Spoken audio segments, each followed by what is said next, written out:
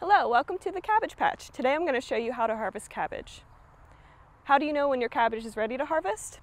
Here's an example of one that is not ready. When you squeeze the head, it is not firm and the leaves aren't completely closed. Here we found a head of cabbage that's ready to harvest.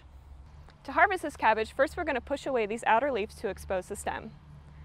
Then we're going to take a knife and cut the stem just below the head.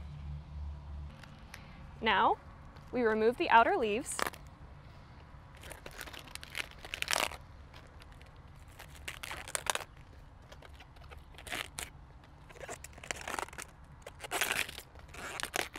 Leaving you with a nice clean head of cabbage. Harvesting cabbage is that easy. Now this will last 2 to 3 weeks in the fridge. If the weather conditions are right, you can leave the base of your cabbage plant in your garden and it may produce several smaller, looser heads of cabbage.